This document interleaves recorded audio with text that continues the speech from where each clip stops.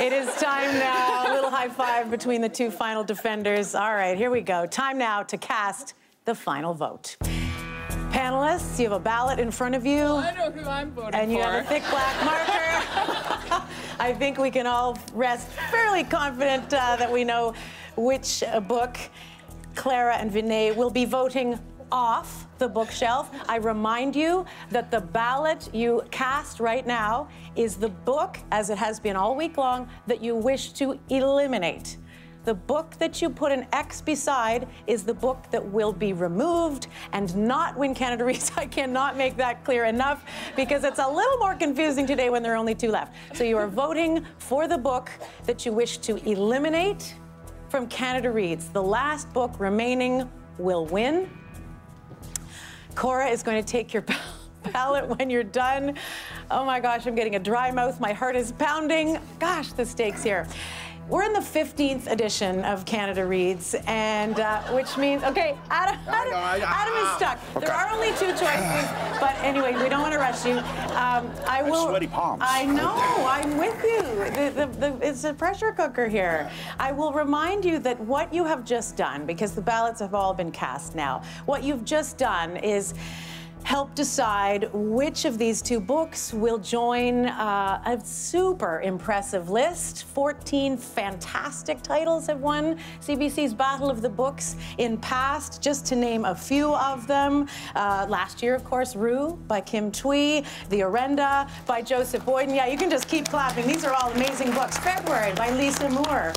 The Best Laid Plans by Terry Follis, which found its own, life on television, of course, as a TV series. A Complicated Kindness way back in 2006 by Miriam Taves, who's gone on, continues to wow us all with her writing. I should mention that Lawrence Hill has won before for 2009's The Book of Negroes, Lullabies for Little Criminals by Heather O'Neill. Way back, who knows, does anybody, this is a little trivia for Canada Reads fans, anybody remember which book won the very first Canada Reads back in 2002? Shout it out if you know it. Oh, In the Skin of a Lion. I heard Michael it from over here. Yes, wow. Yeah. Michael Ondaatje's book. So this is some pretty esteemed company.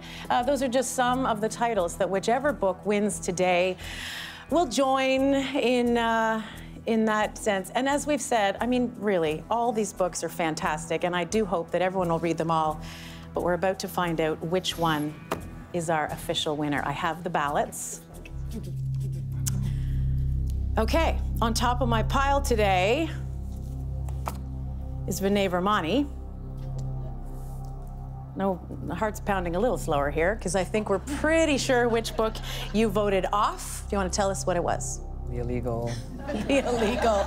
All right, we got one vote against The Illegal, and Clara Hughes adds a note. Tell them what you wrote beside your box.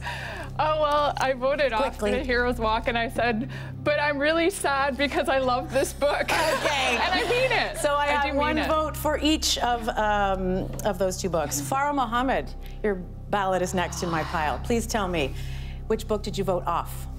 I voted off The Illegal. All right, I have two votes against The Illegal. Bruce Poontip, which book did you vote off?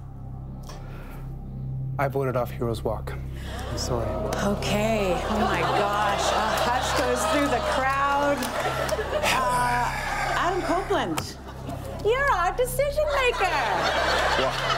Look at you. Now I know how Should we you arm felt. wrestle it out? No.